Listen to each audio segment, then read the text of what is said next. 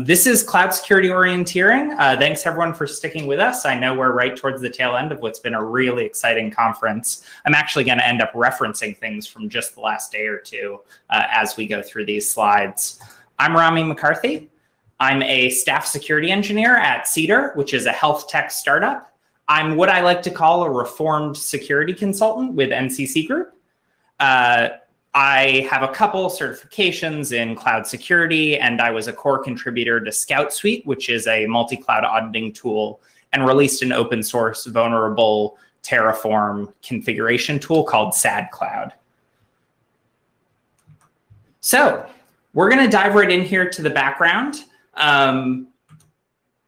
What is orienteering? I don't know if anyone Googled it after it was in the talk title, but in the general sense, it's an outdoor sport, really, where you use a map and a compass to navigate from point to point in diverse and normally unfamiliar terrain at speed.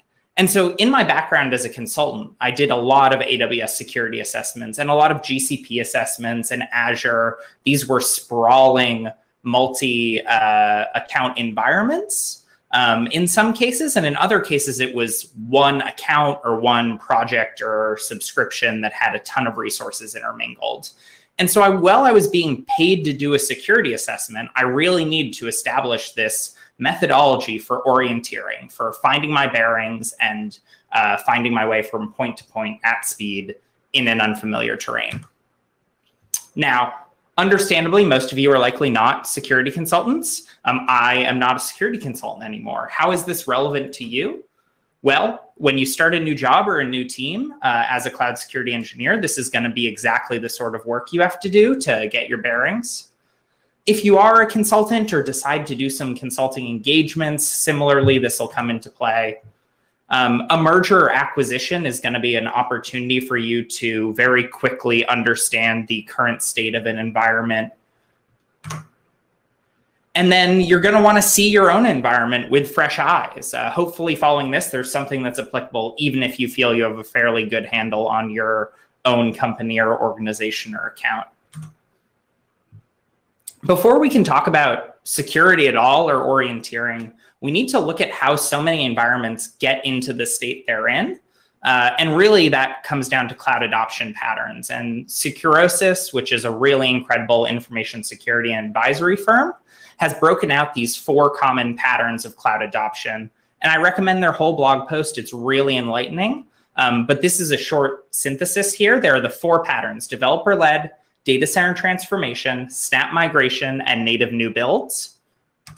And there's a pattern, a trend you can see here, which is that in 3 of the 4 cases, security is either late or trailing implementation, and that results in higher variable risk. And so really, because of the nature of how the cloud is adopted in businesses, we're inherently going to have these heterogeneous, risky environments. And that's why it's important to be able to discover what the risks are and also know how to prioritize them appropriately.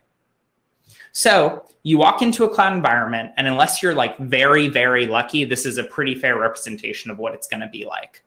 There are a lot of reasons for this we'll go into, but basically the cloud's a new concept in the grand scheme of things. There are standards and best practices that are elastic and evolving, and security trails behind cloud adoption. And so you end up with these environments that there's a lot wrong, and us as security practitioners, we need to know how to handle that appropriately. So if we're going to talk about the current state of the environment, if we're going to criticize it, we need a clear and well-founded definition of our target state. What does good look like in these cloud environments? And this can be hard in cloud architecture for a few reasons. Like we've said, the standards are emergent, there's a high complexity ceiling, and there's a ton of configuration and services. You know, in AWS, it's 200 plus, 150 of which have security documentation at all. And this is true across all the cloud service providers. So, quick programming note. From here on out, I'm going to use AWS for all of the examples. We're going to do our best to talk about principles here, not any specific clouds defaults, for example, and nothing that shouldn't be applicable to other cloud providers, no matter if you use GCP or Azure, or even for the like one person in the audience who has a workload in Oracle. So what does good look like in AWS? What comes to mind when I say AWS architecture security best practices? Maybe for some of you, it's the AWS well-architected framework, which has a distinct security pillar. For others, maybe it's the AWS security reference architecture, which is this prescriptive guidance they've released as part of their solution architecture that, you know, comes with CloudFormation to set up a perfect environment for you. For newer folks and newer teams, maybe it's Control Tower. I haven't used it a lot, but it's a prescriptive offering from AWS that will set up, you know, as it says on the slide, secure, compliant, multi-account AWS environments. What I'm getting at here is the complexity of the fact that in the last 10 years, all of the cloud providers have been rapidly improving and iterating on their recommendations. They've been building new features, new services for security, for governance, for compliance, for orchestration. And you're going to see permanent architectural evidence as you go through a cloud environment on where an organization started its cloud security journey. If you take, for example, AWS, account management, AWS organizations, which is now a standard recommendation and expectation for most organizations, weren't even around until 2017. And so it's super common if you walk into an organization that's been around any longer than that, and most have, they're going to be accounts that either had to be shifted into AWS organizations, they're going to be orphaned accounts, and it's very common they just predate this construct. As another example, we can break down the AWS Security Pillar white paper. This is directly inspired by Scott Piper, who back in 2018 did a diff of the update to the white paper. And at the time, it was super interesting because AWS recommended guard duty for the first time really comprehensively, as well as Shield, WAF, and Firewall Manager. They used to recommend Elasticsearch, EMR, and Athena, and moved to just Athena for searching and analyzing logs. CloudFormation, and therefore infrastructure as code, took a key place. And Macy, this was at the time that Macy was being criticized for the pricing model and its utility and was fully removed from their best practices. I've gone and done the same thing for 2018 to 2020, which is the last year the white paper was released. Following that, they moved to HTML documentation. And as you can see, a lot changed just in those couple years. AWS organizations, as we talked about, had really matured in that time. Federated identity was now called out as a best practice. AWS Security Hub and Config were a core part of the guidance, as well as movements towards automatic remediation. SCPs were coming in as part of AWS organizations, and they significantly expanded instant response guidance. So when we talk about best practices, you have to remember that at the time that organizations may have configured workloads in the cloud, the best practices and even available tools may have looked very different than they do now. So what does good look like in AWS? I said there's not one answer. I said it's been changing. But for this talk, for reference, I'm going to be mapping roughly to 3 standards. When we talk about best practice security configuration, we're going to be referring roughly to AWS CIS benchmark.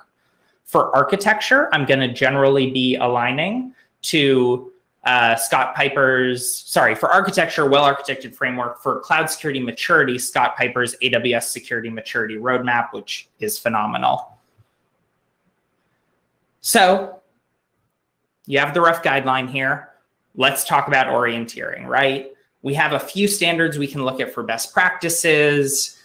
We understand that cloud adoption is elastic, and that over time, these expectations have changed. And this is why we have these heterogeneous accounts. How do you actually find resources and know what's going on? First, some assumptions. This guidance is going to work assuming you have cooperative help. You need to be partnering with DevOps, with developers, with operations teams, sysadmins, and leadership to gather information. I'm assuming companies had good intentions and are doing some of the basic things right, but that this is the first concerted effort at security architecture. I'm not talking about multi-cloud. This is not an indictment. There are plenty of those floating around, but you're on your own if you want to figure this out for multi-cloud. Certainly apply it to each cloud, but then you have to worry about the matrices. And we're going to assume that you have access. I'm not going to talk about how to break into an account that you know exists and your company owns. There's a lot of good blog posts out there that give you guidelines on how to regain access to an AWS account. And finally, it's important to be aware that when you're doing this sort of discovery work, you often will stumble upon some really scary things and it can turn into incident response. We're not going to cover that situation here. There's no expectation of active or historic compromise, and cloud incident response is its whole genre. So, principles of orienteering. Breadth and depth. This is actually something I see junior analysts and security practitioners falling into really commonly, is that they'll see something interesting, and part of the curiosity and discovery of security is folks who really know how to dig in, and that'll get you in trouble when your goal here is to orient yourself. Before you can dig in anywhere, you have to figure out where the most important place is to do that, and therefore you need to strive for breadth, which means avoiding rabbit holes.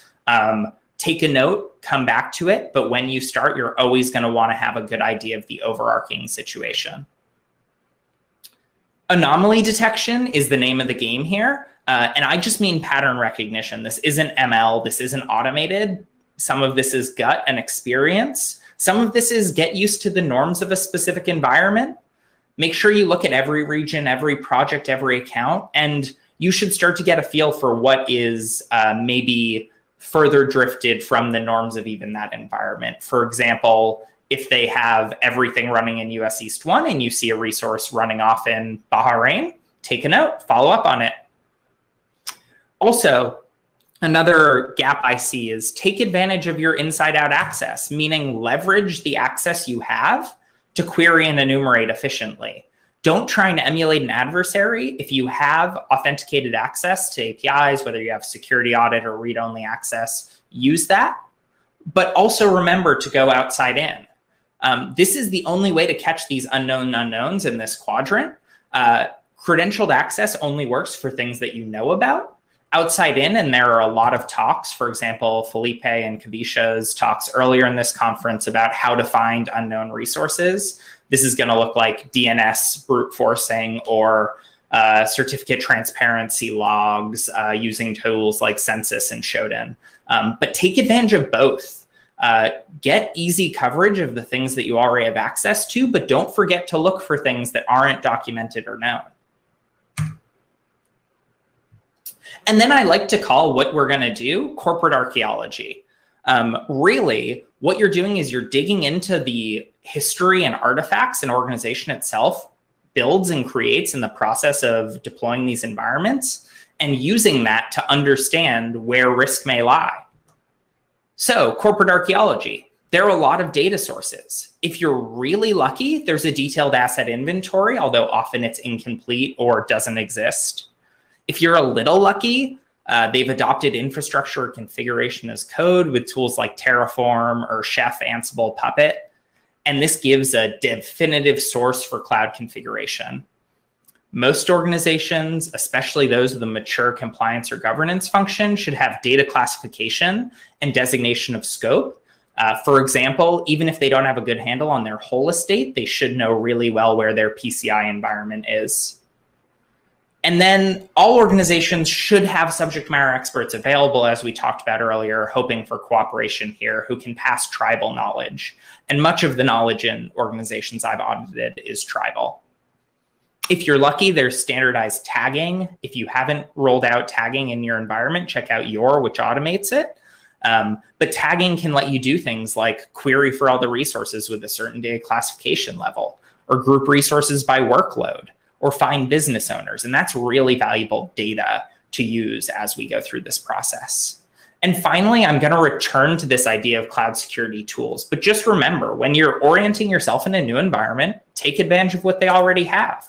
If they're already paying for vendor tools, a CSPM maybe, a cloud security posture management tool, use that. Don't ignore it. And we'll talk about how later. Eventually, you're going to need to find, develop, or have someone build for you architecture diagrams and documentations of workloads. There's only so much reverse engineering you can do in this process. And so start the ask early. flag that down the line you're going to have detailed questions and they should figure out what their priorities are there. You're also going to need to know crown jewels, and this is very organizationally dependent, and people overlook this. But in organizations like mine, where we're very regulated and compliant, we know what our major risks are, and those are around protected health information, PHI, because we're a health tech startup, PCI data, cardholder data. In organizations that maybe aren't regulated or don't have those compliance requirements, this can be a lot fuzzier. And go and ask the business, what is the riskiest data? What would be worst if it were compromised? If it's a ad tech startup, advertising technology, is it their ML models? Is it the user data? Is it their data they've bought from vendors where there are strong contractual requirements? You can't know, and so you have to ask and discover that and use that to guide your prioritization later. Also, you need to find what the intended authentication and identity approach is. There may not be a standard one, but knowing if it's normal for folks to have their own IAM users in each account, whether they're using roles and cross-account assumption with an identity account, et cetera, is going to be really important down the line as we start to draw everything together. And there's this hierarchy in cloud environments, and you should use it to your benefit in discovery. We start at the bottom level with the broadest selection, which is collections of accounts or environments. In AWS, this would be AWS organizations. Then at the environment level, you have the point at which there's a default enforced boundary based on the cloud service provider. So this would be an AWS account, which by default is completely encapsulated. Next up, you have workloads and then regions. So workloads can span multiple regions. These can actually be flipped though, of course, because you can have multiple workloads in a region. Services and then resources used to implement those services. And this is not ordered. It's hierarchical, but it's not a guideline, right? We're not going to start with collections of environments and then work our way up. Instead, once you find, for example, a workload, you're going to want to trace it in both directions. You're going to want to find out what the environment it lives in is, and maybe is that affiliated with an AWS organization or a GCP account, and which. And you're also going to want to trace it down to the individual resources. So this model is important to think about just in terms of traversing it and building up a knowledge base, but not necessarily directly followed for orienteering. So getting into some of the, maybe more technical details here, how do we actually do this, right? Discovering your environments, discovering your accounts is generally the first step, as they're the largest unit you can easily discover. Finding AWS organizations is not necessarily trivial. Finding AWS accounts, there are a lot of ways to do it. Scott Piper over at Summit Route has written a whole blog post that I'm just going to reference directly. You can work with your technical account manager, your finance team, search company emails, DNS logs, network logs, and also put out a request to public employees. And I actually want to dig in more to this last note here. So when we're talking about security and cloud security, there's a technical aspect, but there's also a human aspect. And security is all about evangelism to your organization. So how do you reach out to employees, right? Find them where they are. If your company uses Slack, just put out a message and say, can everyone please let me know what cloud accounts they're using? But you also have to incentivize things. There are a lot of ways you can incentivize people to bring accounts that are shadow IT under centralized management. That can be opening up a new policy where you allow folks to expense development environments, which will come with some cost, but then guarantees or almost guarantees folks will bother telling you once they set one up. You can also offer default profiles for these accounts, offer to stand them up and manage them, offer to be responsible for maintenance and stability. And I say you offer, and I mean as a security team or as a security team partnering with an IT org or DevOps org. And so once you go through that process and have a starter set of accounts, you're going to want to take a pass at discovering workloads. And you can do this from a technical perspective, but I find that the best place to start is actually documentation. Work backwards, find where the company likes to keep records. Is it GitHub or GitLab? Is there a Confluence or Wiki you can look at? And start reading about what their products are, what their services are, what tools they use, and how they're designed and where they live. You can also, inside the accounts, look at the monthly billing report. Any spikes are important to dig into, but also the monthly billing report in a cloud account can be reverse engineered to say a lot about the architecture. For example, lift and shift migration models generally result in a huge usage of EC2 instances to replicate on-prem servers. And so that's a really valuable piece of data on how the company works and has designed things that you can learn just from looking at billing. Similarly, how much adoption there is of various managed services like container services. And Corey Quinn, who has a well-known startup doing cloud billing optimization, has a whole blog post discussing how you can tie bills to architecture that goes into this in much more depth. And then also, infrastructure as code is specifically useful for workloads because often best practices for writing Terraform or similar infrastructure as code has you group the actual code in a workload. So that can be mapped, how if you look at a cloud account and you have an EC2 instance and an RDS, a database backing it, and maybe a firewall, maybe a CDN, those resources have to be traced, whereas in infrastructure as code, they'd probably all be sat alongside each other. And I want to flag here, besides looking at discovered accounts here, when you're looking at the documentation, you get a second chance to find accounts based on novel workloads. So there may be somewhere deep in the documentation from 2017 where someone says, oh, we stood up this service for a single client, or we have a beta running, and you don't recognize the cloud ID, and that gives you another chance to find these things. And then, so you have an idea of accounts, you can work backwards to organizations. You have an idea of workloads, roughly what are the sort of things we're using the cloud for. You should discover resources. And I can't overemphasize, you cannot manually discover all the resources in an organization's cloud estate of any reasonable size. I've done it. I've literally gone through Zoom calls over the shoulder with clients trying to navigate their AWS console to find resources and do a security audit. It's slow, it's painful, and you will miss things. It doesn't scale, it scales linearly. Automation is key. There are two paths for automation. Like I said earlier, we'll talk about vendors. Here's where we do it. The company may already have a cloud security vendor or two in place. Cloud security posture management is gaining wide adoption. There are a lot of really cool tools in this space. Maybe also they've just adopted native cloud security, cloud service provider services like AWS Security Hub and AWS Config. You can use these tools if you're orienting yourself. There is no reason you shouldn't look at this existing data. But there are a few caveats. Watch out for exceptions and actually dig in. Why are certain things excluded from scans? Oftentimes that's because they were firing too many alerts, which can be false negatives, can be false positives. But also now you could have false negatives. Also check the configuration. If you've gone through the process to this point, you've probably found some accounts that the organization didn't know about, some unknown unknowns, and it's unlikely those are onboarded to their tooling. So your other option here is to run a tool yourself, and it's almost always going to be open source if the company doesn't already have something that they're paying for. So why is this? Well, procurement is hard. Anyone who's worked in a big company knows it can take months to get sign-off to put in a new tool. And when you're trying to orient yourself, you don't want to wait for those maturity processes to roll through. So we turn to open source, and there's so many people writing so many great open source tools. This is just a subset.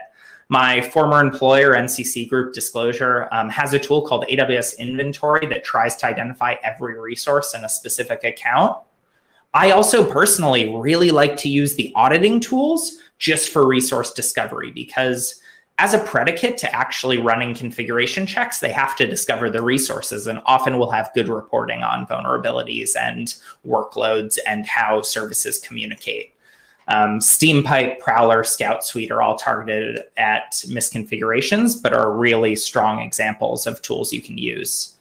And native services are really good. I want to specifically call out GCP has some great asset inventory tools that work out of the box that you should leverage. And for the most part, asset inventory tools are relatively inexpensive, but check before you turn them on so you don't get fired. So that's the really quick way we walk through and find resources, services, workloads, right? But then we have to actually dig in and talk about prioritization. So you have more data than you know what to do with. You have a decent mental model of the organization's cloud estate. The real thrust here is how do we go from that to actual guidance? How do we decide what's important? If you try and fix everything, you're not going to get anything done, and you're not prioritizing your time appropriately. Someone in engineering leadership once described this to me as, in most companies, everything's on fire all the time. And the important thing is figuring out what can be let burn. If you're not carrying any risk, your company's probably being too conservative, and that can impede speed of growth. So what's important in the cloud? We need to know it's important to prioritize. Identity is the new perimeter, but the network perimeter actually hasn't gone away in many cases, especially in these lift and shift adoption patterns or other non-native patterns. So we need to look at the realistic threats here. I like the DisruptOps breakdown of cloud kill chains. And I'm just going to speed through this part, but we can look at these threats based on 3 features: whether they're actually the root of initial access, whether they're cloud specific, and what the impact is. And we're going to immediately drop anything that's not high impact. Anything that's not cloud specific probably isn't solely your job to cover as part of this process. And if it's not the source of initial access, if it requires another vulnerability, exploit, or compromise, it's just not a day one priority. And here's the second set here: network attacks, novel cloud data exposure, and exfiltration. If we flip back, we'll see almost all of these are either resource exposure or the account perimeter. Network perimeter or resource exposure, which is an identity thing in the cloud, like S3 buckets allowing any identity to read them. We can also look at this based on publicly disclosed breaches, and I did a whole talk on this, so I'm self-citing here. But you can see that these risks align to the kill chains we flagged and align to this idea of identity and network perimeter. Credential abuse, exposed resources, and application vulnerabilities all show up here as well, which gives us an indication we're on the right path. So, environments and collection of environments. You need to figure out where your target state's going to be on that front as you go through this process so you can make fixes that support a target state. Are there accounts that you shouldn't be digging into fixing because they're not used and can be deprecated? Who is the business owner that you need to talk to before making potentially breaking changes? And is there even a need for multiple organizations? Are you going to start onboarding things? Look at your workloads, check the oldest ones first. They're the most likely to have problems because no one's touched them in a while. Often they predate certain controls and configurations, and most cloud service providers don't apply those backwards by default. And then we get to the identity perimeter. And a lot of people have talked about kind of IAM hardening, so I don't want to spend too much time on it. We're going to restate a lot of these things, though. Specifically, what's interesting for orienteering is the management plane access model. How are users getting access to roles in this cloud? Is it SSO? Are they using IAM users? Is it tied to directory users? Are they federated? Is there an identity account and cross-account roles? Are they accessing each account directly? Do they have access to all roles with the same permissions? You need to start understanding this because that will give you a good idea of what's deviant and also the level of maturity. If they're using raw IAM users at this point, you can suspect that there may be a need for a maturity push on the identity front. And similarly, SSH and server access model. Ideally, there will be one standard here, but often there are a few. Are they using Bastion hosts? Are they directly SSHing into cloud servers, which means they have to be internet exposed? What sort of credentials are they using? Are they doing SSM or cloud native services to access these? Are they buying some sort of zero trust cloud native tooling? This will tell you what is a misconfiguration and what is an architectural decision. So if an organization says we directly SSH into servers, they therefore need to expose those servers. Maybe there's a VPN, maybe there's a Bastion host, but then you know that maybe those port 22 open to the world isn't quite as concerning as it would be otherwise. Still something to mature, but not something that's necessarily a major exposure out of the gate. And we get to IAM. There are a few things that are actually urgent. Cleaning up the root user is essential. Understanding cross-account trust with a tool like CloudMapper will let you know if there's anything potentially nefarious or presenting a lot of risk with what sort of vendors or partners have access to your account. And the IAM credential report is a great use of a great tool to find unused users or to find unused roles. And then we talk about the identity perimeter and how we actually find this stuff. So like I said, the credential report is great. Trusted Advisor, Security Hub, or AWS Config all have IAM findings. Trusted Advisor, there are some included in kind of the free tier. And then open source tools, a couple I want to call out that will help you prioritize by flagging the highest risks. Cloud Splaining from Salesforce is really wonderful because it'll give you a good idea of the general hygiene with the number of findings. But specifically, it calls out privilege escalation, and it calls out what users and roles have the ability to expose data, leak data, modify infrastructure.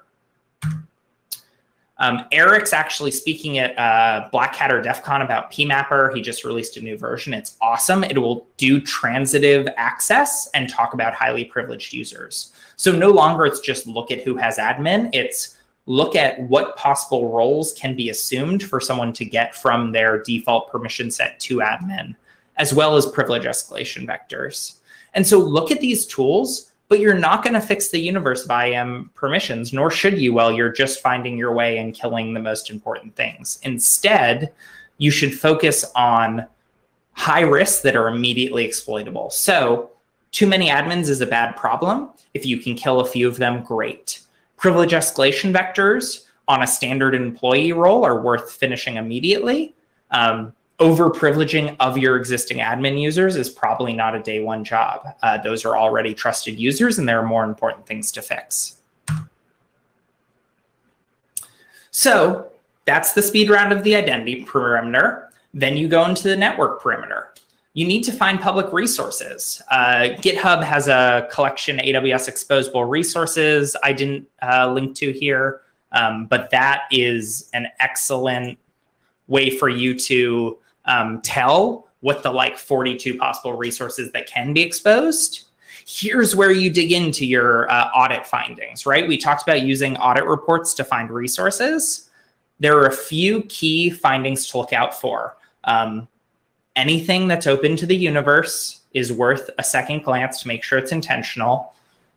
Anything that is, publicly exposed, you need to make sure the workload is intended to be publicly exposed. Scan findings will tell you, Trusted Advisor would tell you.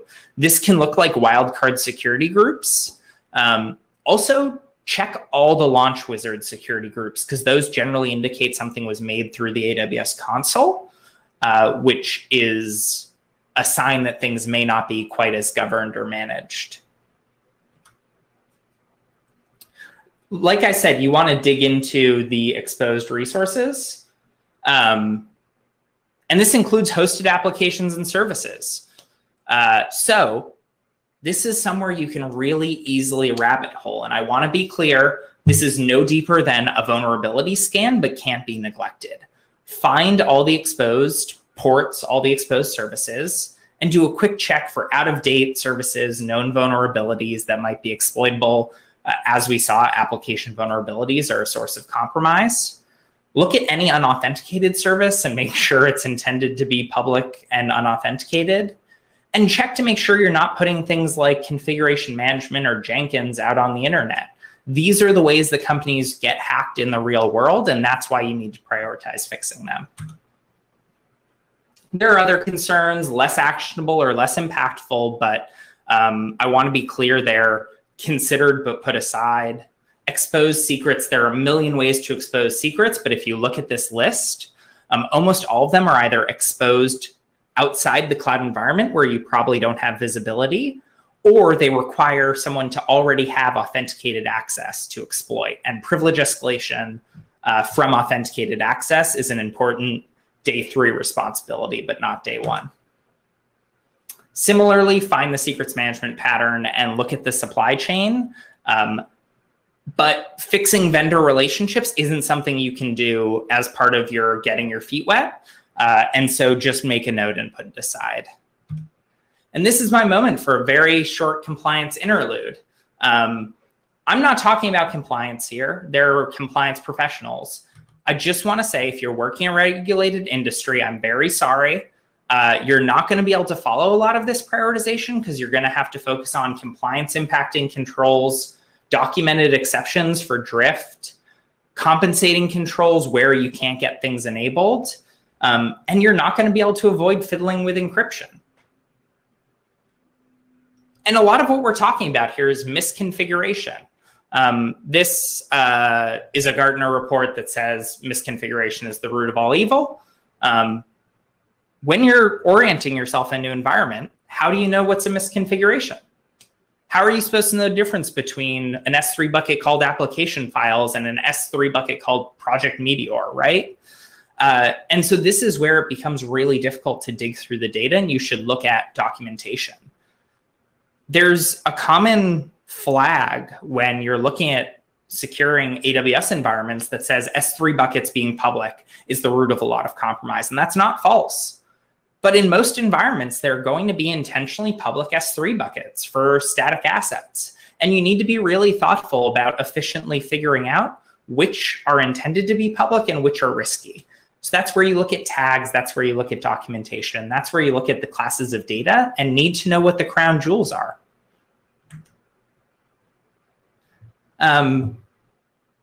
So misconfigurations. Hey, we've hello. got a few minutes left. Awesome. Perfect. I think we're right on time. Misconfigurations are really an argument about defense in depth, and I am by no means against it. Defense in depth is a core security principle that you should be applying to your environment. However, in the short term, a fixation on defense in depth is leaving gaps in your controls. It's better to have your first line of defense configured before you invest in defense in depth. And encryption is the canonical example here.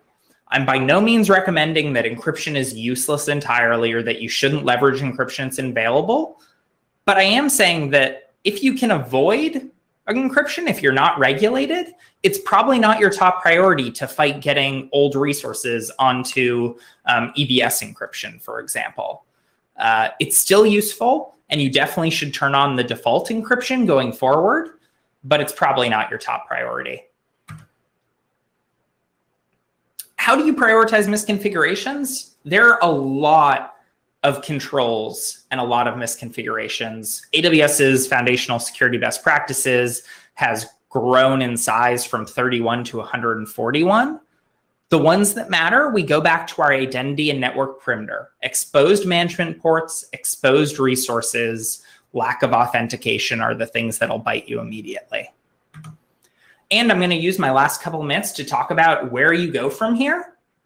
Blanket AWS hardening, always turn on guard duty, always turn on CloudTrail, backup and centralized CloudTrail, IAM access analyzer, security visibility to all accounts, S3 block public access. Other people have mentioned these, and it's because they're a really good idea, and there are very few environments where they're not applicable.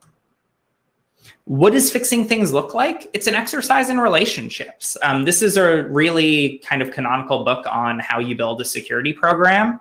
It says 7 steps, and this is true when you're orienteering. Once you have all this data and you know what needs to be fixed and maybe where the architecture needs to go, cultivate relationships, get alignment, focus on key security domains, get buy-in from other teams through evangelism, and invest in convincing and working with other teams, make business owners own security in their areas, build out a team, and measure what matters.